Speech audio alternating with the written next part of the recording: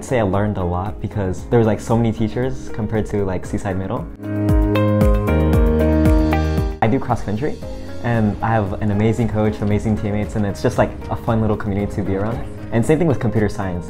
When I'm coding, I have like friends helping me with this, or like, hey, can I add this feature? And like, oh, how did you add that feature? My parents immigrated from Mexico and they came here to start over. Shoot for the stars. There's like so much support, and if you're like struggling a bit, there's still that support you can get. Like, it doesn't matter what academic level you are, there's always someone there to help you.